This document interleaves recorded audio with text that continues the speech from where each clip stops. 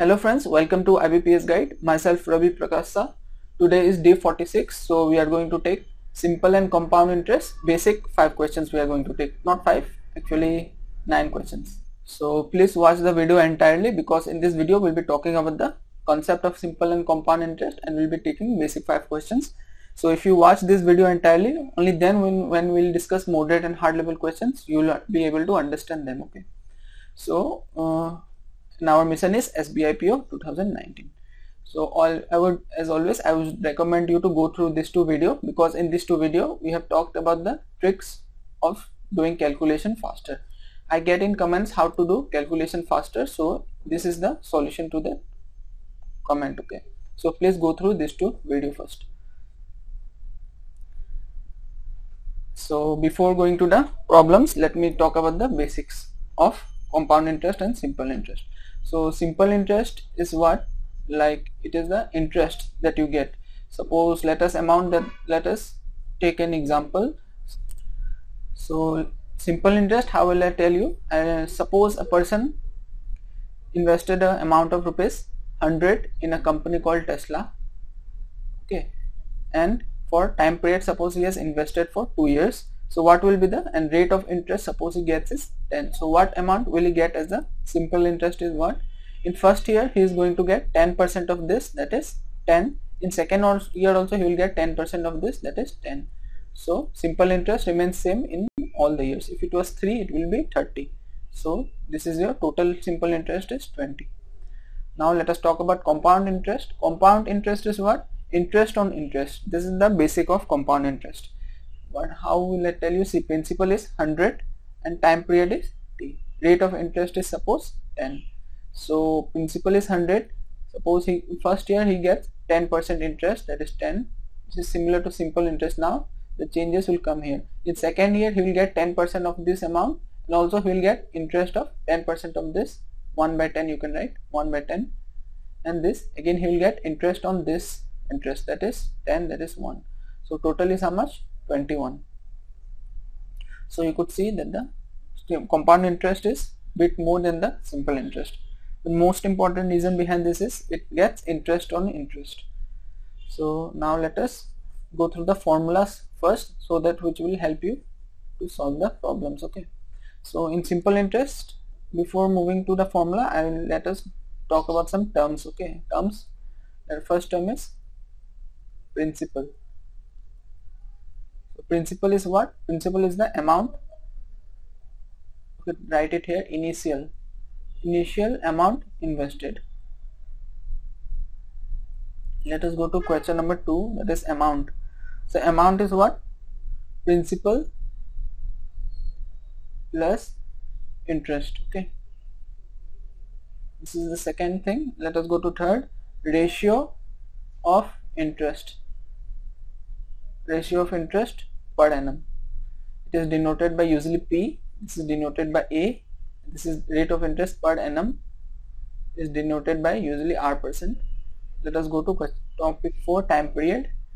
For how much time it is invested for, it is usually denoted by T, or you could always also show CN. Okay, so this is the basics of compound interest and simple interest. This is the terms which you will frequently find in the problems. Now we'll be talking about the formulas. So in simple interest there is not much formula, there is just one formula which you have to remember. Simple interest is equivalent to principal into rate of interest into time by 100. So this is the simple interest formula. This is the most important formula. The entire simple interest is based on this formula only. And percentage concept also should be clear to you, and we have talked about percentage in day 1 and day 2 videos. Okay, now let us talk about compound interest. So formula of compound interest is amount is equal to principal 1 plus rate of interest by 100 to the power n or t.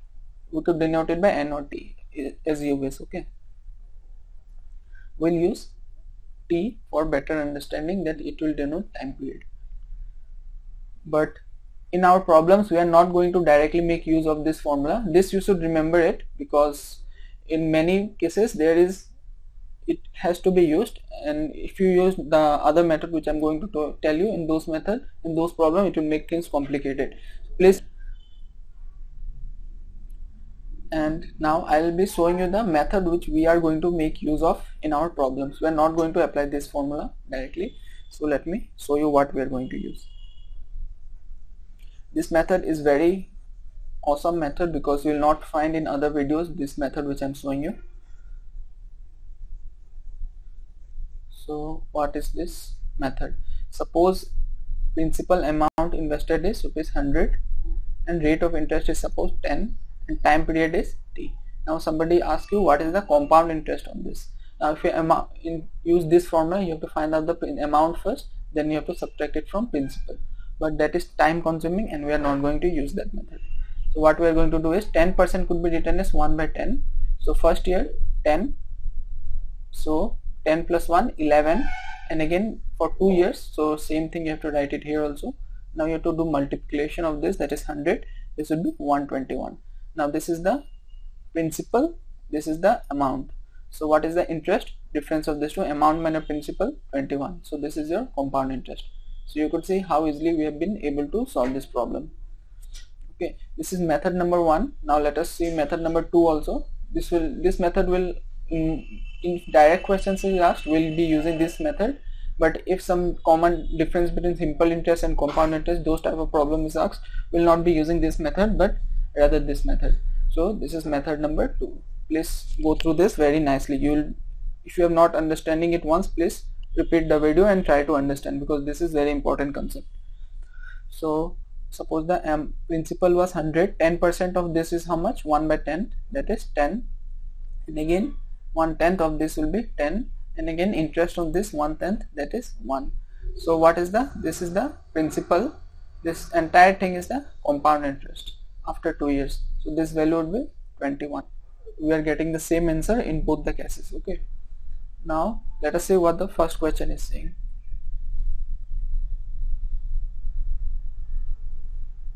What it is saying is, find the simple interest on ₹26,000 for 2 years at 13% per annum. So it is very easy. What you have to do, simply apply the formula. No need to write all this thing. I will show you, so that first question I am showing you so that you will understand. Principal is 26,000, rate of interest is 13, time is 2 by 100. Okay, now this now 260 into 26. So this could be written as 26 square into 10. So if you remember this, that is why I have told you watch day 1 and day 2 video, because most of the calculation will be in your mind only. 26 is 670. So let us go to question number 2. What it is saying is, we now obtain an amount of this much as simple interest on a certain amount 8% per annum after 6 years.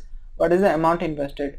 So simple interest they have given you 8376, principal is P, rate of interest is 8, time is 6 by 100. Okay, now I'll give you a tip here. So these tips will help you to be faster than the rest of the students. Okay, these tips will help you solve more problems in the exam. So if you do with normal method, you will be stay behind, you will not be attempt more questions. So what is the tip is, now if you know this is a number, suppose, now how will you know if this number is divided by 2? You have to see the last digit if it is divided by 2. Okay, now for 2 you have to see the last digit. Now if you know if it is divided by 4 or not, you have to see the last 2 digit if it is divided by 4 or not. For 8 you have to see the last 3 digit if it is divided by 8 or not. Okay, and for 16 you have to see the last 4 digit if it is divided by 8 or 16 or not. Okay, similarly it will go on. So let us see if it is divided by 8, 376, 5, for 32, 550, yes it is divided, so entire number will be divided 1. So what is the remainder? 4. This would be how much? 56, 7 times. Okay, so 1047. Now if it is divided by 3 or not, 7 plus 4 is 11, 12. Sum is divided by 3, so it will divide by 3 2 times. This will be 3 times 4, 9. Okay, so your principal is, now again let us, this will be 25, 349 into 25.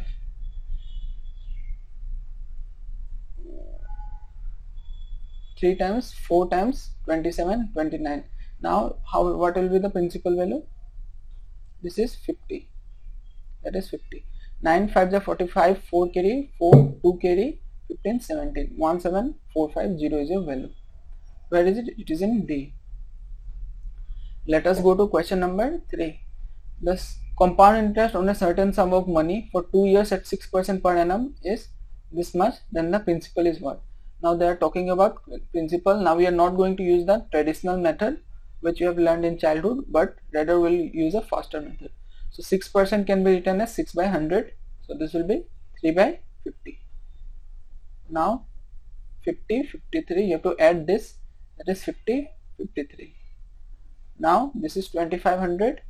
Again this square I have taught you how to do it faster. 53 square, how will you find out is 50 square, that is 2500 plus 3 times sum of 50 plus 53, that is 103. Now this will be 903. So value is 2809. Okay, so this is the value, that is 2809. So what they are asking you, the compound interest per annum is this much. Now they have given you the compound interest value. Interest is how much? Difference of this, it is 903. 309 is equivalent to 3708. So what is the value of 1 unit? 3708 divided by 103, 1309. Now if it is divided by 3, 103, this is also divided by 3, 2 times 3, 6 times. Okay, 103 will go how much time? 1 times, that is 103. Now this is 2. So value of 1 unit is 2. So now what is the principal they are asking you? Principal, you have to, this is the principal, you have to multiply with 12. 10 times is 250, 300. So where is it? It is in C. 3C is your value. Let us go to question number 4. What it is saying is, a certain sum of money invested for a period of 5 years at 6% per annum, simple interest earned is 5400, find the principal. Now simple interest, they have given you the value. Now it is very simple formula, directly apply the formula. Principal rate of interest is 6, time is 5 by 100. Now 540, principal 30, this is this much. Now this and this will go, it will be divided by 3, that is 1 times 800. Principal is how much? 18000. Where it is in B. Let us go to question number 5. If the simple interest on a sum of money for 2 years at 10% per annum is 100, what is the compound interest at the same rate of interest for the same time? So they have given you the simple interest. Now we'll use the formula to find the principal. Simple interest is principal into rate of interest into time by 100. So this will go here, this will be 5 times. So principal will be 500. Now we are going to use the compound interest. What is the compound interest they are asking you? So 10% is, rate of interest is same. So 10% is 1 by 10. This will be 10, 11, 10, 11. Okay, this is 100. This is 121. Now this is the principal. 100 is equivalent to 500. So 1 is equivalent to 5. So what is the? This is 21. Difference is 21. 1 unit is 5. That is 105 is your value. Where it is? It is in D. A sum of rupees 25 was lent partly at 7% and 10% in simple interest. The total interest minus X. A sum of interest. Let us go to question number 6. What it is saying is, a sum of rupees 2250 was lent partly at 7% and 10% per annum simple interest. The total interest received after 3 years was 540. The ratio of the money lent at 7% to that lent at 10% is what? So at 7% let us assume X. So what is the remaining? 2250 minus X. So total is how much? 540. X into rate of interest into time by 100 plus 2250 minus X into rate of interest, that is 10 into 3 by 100. So both sides, let us get rid of this 3. This will be 1 times 80. Okay, so 18000 7x plus 22500 minus 10x. Okay, now what will be the solution? How much is the difference? 4500, and it is here. This is equivalent to 3x. So x is how much? 1500. Okay, now what is they are asking? The ratio of the money lent at 7%, that is 1500, to the money lent at 10%, that is 750. 2:1 is your ratio. So answer number option B. Let us go to question number 7. Shivani invested rupees 18,000 in 2 different parts, and the interest received at the rate of 10%. Simple interest for 2 years is equal to the interest received at the rate of 8% for 2 years. What is the difference between the sum invested at 10% and 8%? So let us take this amount invested is X, and the remaining at 8% it is 18,000 minus X. Now they are asking you that the simple rate of interest is equal. Okay, so in first case what will be rate of interest? 10 into time is how much? For 2 years. At the rate of for 2 years, time is same, so no need to write. By 100 is also no need to write. 18,000 minus X into rate of interest in second case is 8. So this will be 5 times, this will be 4 times. This is 5x, this is 72,000 minus 4x. Okay, so this will be how much? 9x 72,000. 9x is how much? 8,000. Okay, x is 8,000. Now what they are asking, what is the difference? 8,000 is first case, and difference in second case is 18,000 minus. So what is the difference? 10,000 minus 8,000, that is 2,000. That is B. Let us go to question number 8.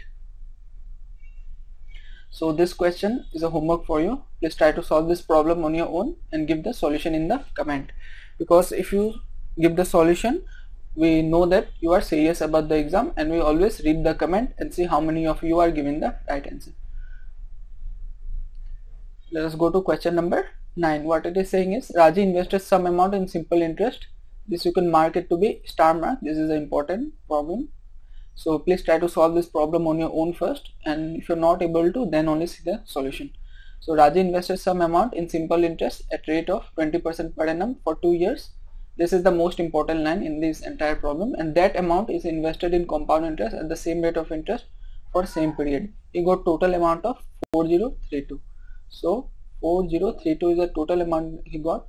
So after simple interest, how much it is getting? 20% in first case, and again 20 if you take 100, he'll get 20 in first year, in second year he'll get 20, so total 140, so 100. So he will get 1/4 times of the invested amount. It is 1.4, no need to write 1.1, that is 100 into X. Now this amount is invested in principal, that is compound interest. So amount is equal to principal into 1 plus rate of interest, that is 1/5. So time, let us take T. Time is how much they have given? 2 years, that is 2.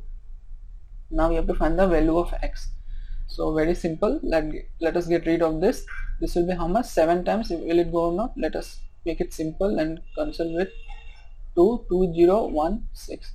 Now let us see if it is divided by 7. 2 times 14, 6 remainder, 6. 8 times will give you 56.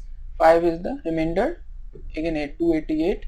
So 288, this is equivalent to X into 5 plus 1, 6/5, that is 36/25. Now let us solve this again. Will it go by 9 or not? How will you know if this sum is divided by 9? This is divided by 9. This is also divided by 9. 3 times 32. This will be how much? 8. So X is 25 into 8. So 25, 0, 4 carry, 16, 20. So your value would be 10. We have missed it here. So 10. So your value would be 2000. Where it is? It is in D. Okay. So if you watched the entire video, please give it a like and comment how you feel about the videos. And if you like it, say you like it, and also give your feedback. And do share with your friends on all the social media websites like Facebook and WhatsApp group also. And do subscribe to the IBPS guide channel. So bye bye. See you in the next session.